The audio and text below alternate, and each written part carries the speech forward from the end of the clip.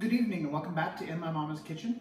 I have a good recipe here tonight for you, and before we get into all that, I just wanted to give you an update on Mom. She is out of the hospital and she is recovering nicely, a little slowly, but she's getting better day by day. Say hi, Mom. Hi, Mom. All right, so tonight we're making chicken fajita nachos, and they're pretty dang awesome. So hold on to your hats and your taste. Now, a lot of people know how to make nachos. A lot of people don't. I've had a lot of requests for this, so I figured I'd go ahead and do it, but I'm gonna do it my way. Real easy to open up a can of refried beans, throw them on the stove, heat them up.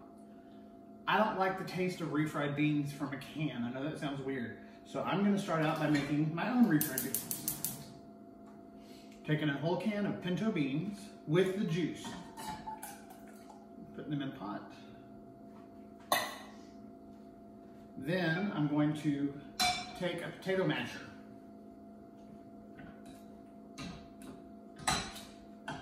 and just mash them up. Sorry for the noise. And then I'm going to add spices to them. This way I get to control the spice level in my refried beans. And they're really easy to make. Now, the fun part about making nachos is you can put whatever you want on them because they're your nachos. I was having a craving for chicken fajita nachos, so that's what I'm making.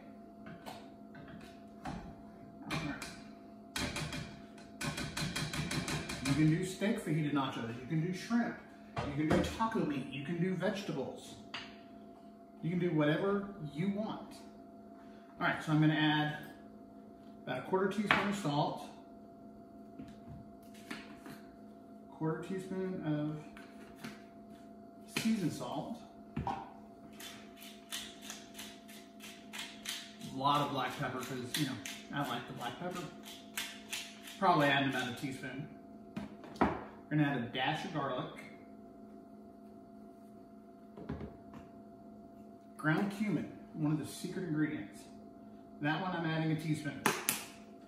And then just for a little dash of extra flavor, some chili powder, about a 1/4 teaspoon. Then, you know, I keep onions chopped in the fridge. Scoop some out, put them in.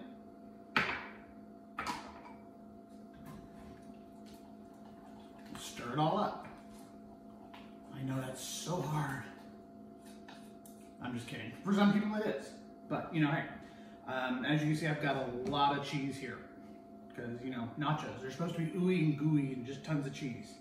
I was going to make homemade avocado and guacamole, but the avocados at the store weren't looking too good. So I'm going to start off with this holy guacamole, use that as a base and make that. Now I've also got the deep fryer warming up because I'm making my own chips tonight. A lot of the chips you buy at the store are too thin and they get soggy really quickly. So I'm going to be making my own chips and showing you how to do that.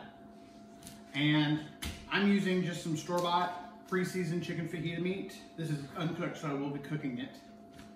And we'll be starting all the assembly. Sounds like a lot of work, it's really not. It's just a little bit of time consuming doing the chips, but they go pretty quickly. So stick around and hope you enjoy. So these are the refried beans after I've already got them mashed and added the seasonings and the onions. As you can see, they're really watery, but that's fine because I'm gonna add in some cheddar cheese.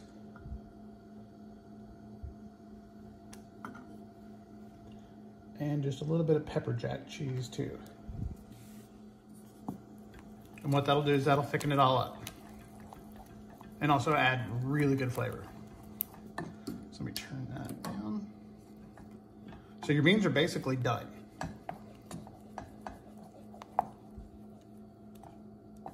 They'll just thicken up as they cook a little bit longer. So my oil is now hot. I've got it at 350 degrees. I'm just gonna finish chopping up these tortillas. And these are just corn tortillas. You can use white corn, blue corn, whatever you want. You can even use flour tortillas. So I'm going to drop them in.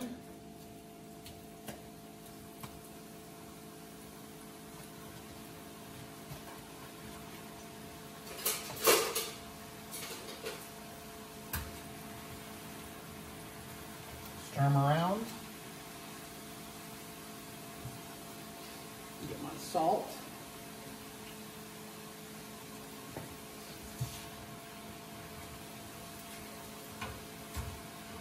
Because you want to salt these as soon as they come out.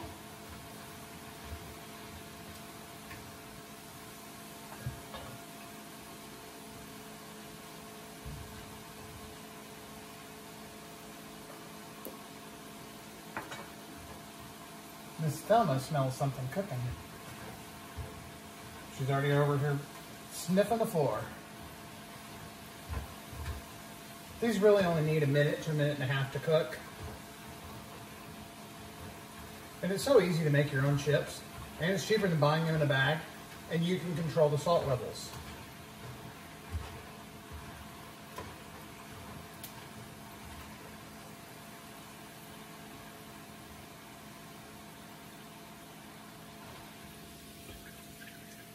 So you see, nice golden color.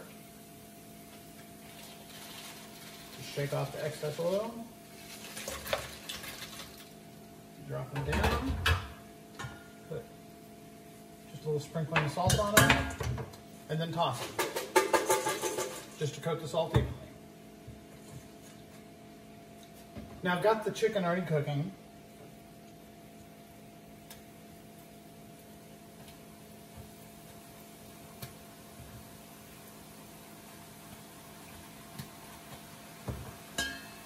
Now, as you can obviously see, I've made way too many chips. But the cool thing is, just put them in a Ziploc bag, and you can snack on them when you want them.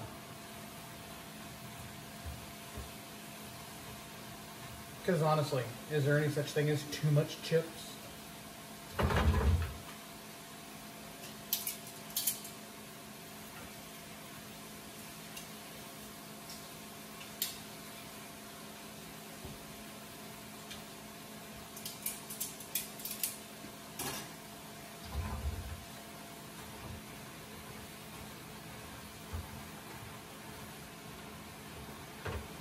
Making sure they don't stick together.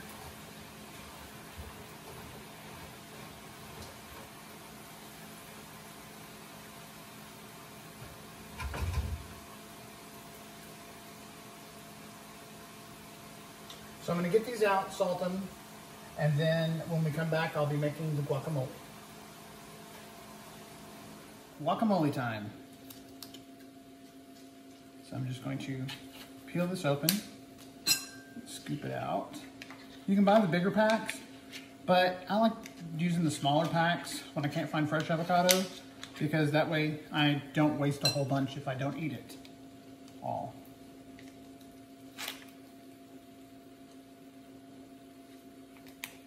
There we go.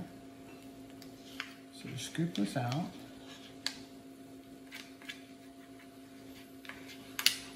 Now a lot of people put cilantro in their guacamole.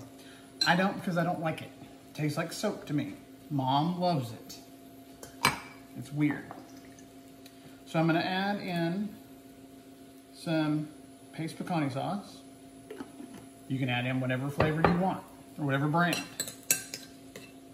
I'm going to add in some onions. And this is just a quick guacamole. Dash of seasoned salt. Black pepper, a little dash of garlic. There we go. Just mix it up.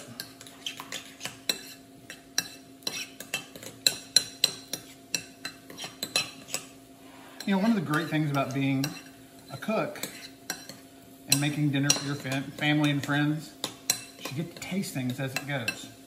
So let's give a taste with the chips I just made. See, seasoning levels.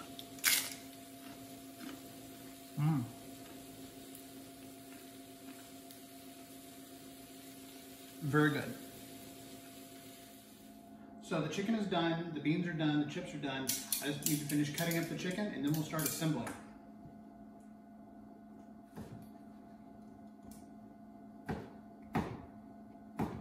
And you want to make sure your chicken is fully cooked, no pink, because that would be bad.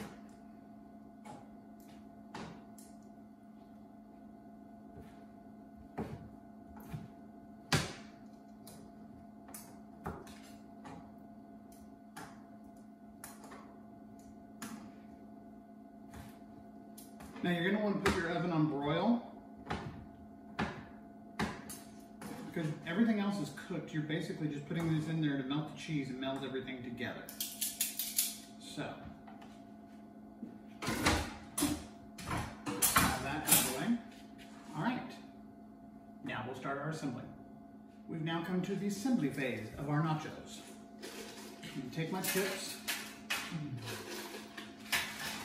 Now this is a great appetizer for game day. It's a great meal for the family. Everyone can gather around and just dig in. You can put whatever you want on them.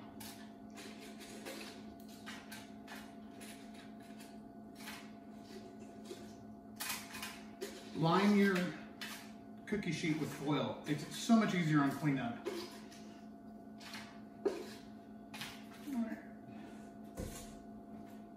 Now, we've got our base layer of the chips down. Now I'm going to spread the refried beans and just drizzle them over. You know, Jackson Pollock-y kind of way. And make a big mess while you do it because, you know, evidently that's what I do when I cook. Mom will tell you. Yeah. But I cleaned it up. Quickly.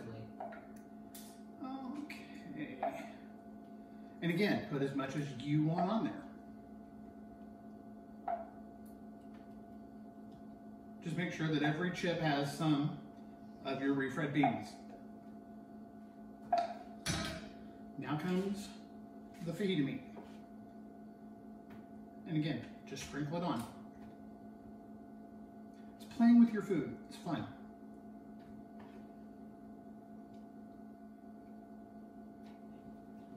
And you can get creative with your appetizers. You can use small baking sheets and cookie sheets, and guests can build their own, or they can tell you what to put on there if you don't want them making their own.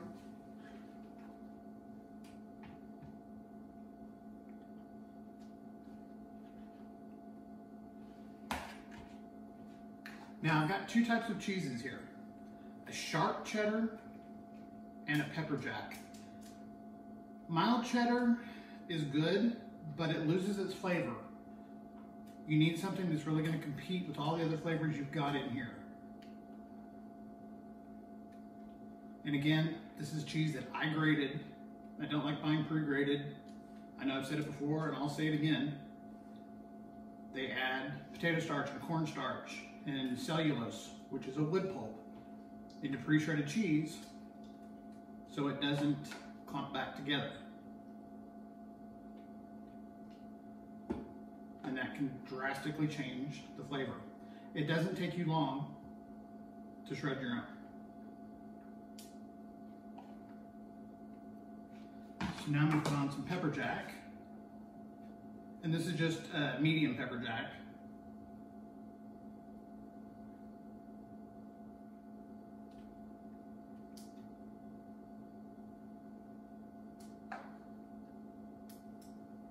Yes, it's a lot of cheese, but you're filling the stomachs of a lot of people with this.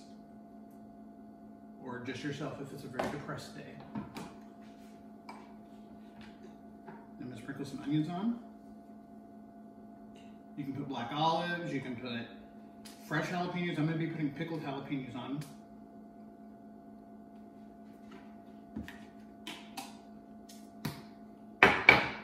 Because that's what I grew up eating, and that's the taste I prefer.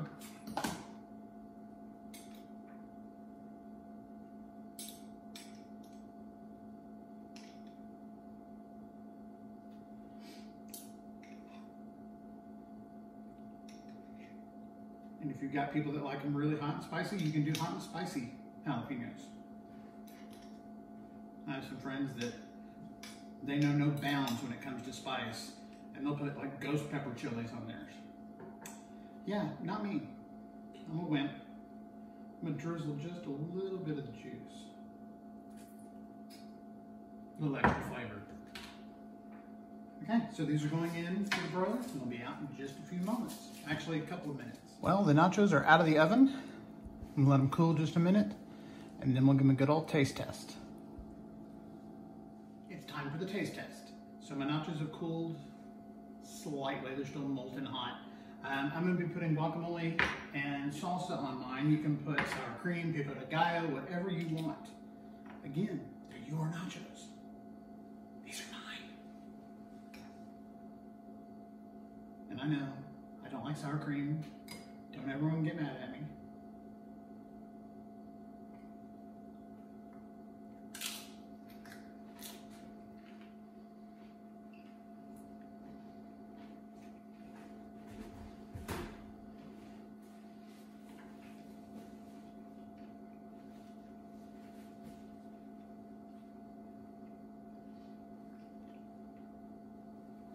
I don't know if you heard, but the chips held their crunch. They didn't go soggy. They've got great flavor on them. The refried beans, homemade, make the whole meal. So I hope you make these. Please like and subscribe to our videos, and we'll be making more. Mama will be joining me soon, and we'll be making some of her recipes as well. And I'm gonna get her to try a couple things she doesn't like, and she's gonna get me to try a couple things I don't like. So we'll see how that goes. So again, like and subscribe, leave us comments on what you want us to cook, and I'll be coming back with some more appetizers for you for the big day, game day. Have a great night.